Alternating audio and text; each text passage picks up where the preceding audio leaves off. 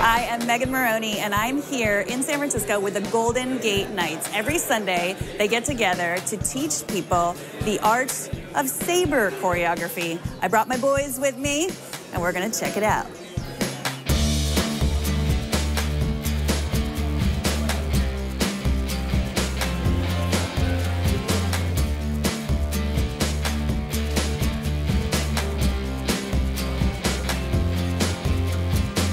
So is this your first time here? Yes. Super excited. Have you ever done any choreography or with sabers? No. Yeah. I just mess around with wooden sticks. Yeah. And did you make your costume? It looks beautiful. I did. Thank you. Oh my God, his costume is so awesome. No one heard that. No one heard that. I'll show you the darkness, cameraman. Thank you all for coming. We hope today to teach you a little bit about the fight between Kylo Ren and Rey. All right. So how about this? We're just going to warm up a little bit with our saber. 1, 2, 3, 4. I'm tired. This is hard work. I had no idea that the Force was so aerobic. I am burning a lot of calories on my Apple Watch, but unfortunately there's no workout for saber choreography. And 4. Good job, everyone. Give us something. What do you think so far? It's fun. Yeah, it's like Jedi yoga. I'm having so much fun. I didn't know how much exercise there was, so you get this workout too. Yeah. I feel good after all of that. We're going to start now with just some basic techniques that will get us through the first phrase, the first part of this choreography. Guard position, cue with the pommel, and cut. I'm here with Alan Block, one of the co-founders of the Golden Gate Knights. Hello. How did you get involved in this, Alan? Well, I was really interested in costuming, but there was not a lot of people that were doing reenactments. So I decided that I wanted to learn. So I met a man named Matthew Caruto, and we founded the Golden Gate Knights about 6 years ago. Stepping back, just like this. What's your martial arts background? My martial arts background consists of French foil.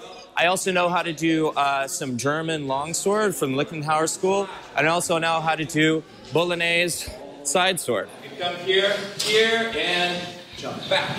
Good. You also perform. Yes. In fact, we've performed with orchestras such as the American River College Orchestra. We've also performed with an orchestra here in the San Francisco Bay Area, the Temple Hill Orchestra. Just recently, we had a performance over the Academy of Sciences for their Star Wars thing. There you go. Now we go around the other side. All you're doing is bringing it across. What exactly will someone learn when they take one of these classes? They're going to be learning theatrical stage combat. A little bit higher. Good. Not a martial art, but a performance art, so they can look like they're fighting. It's actually a really great thing to do, friends or bringing a date. People come here, they don't know really anything about performance, and we teach them how to become a really cool performer and sort of live out their childhood fantasy of being a Jedi Knight or perhaps a Sith Lord. You killed my father figure! Ah! So if someone wanted to take this class, what would they do? Where would they go? They can come to our website, goldengateknights.com, reserve a space. You can also check us out on Facebook, where we post a lot of events, and simply sign up. We take a $10 donation, that's about it. And over a course of time, when they become really good, they can perform. And we do that for charitable events. If someone doesn't live near San Francisco, how can they learn these techniques? Well, there's a lot of groups that are starting to do this, starting to teach stage combat. Good.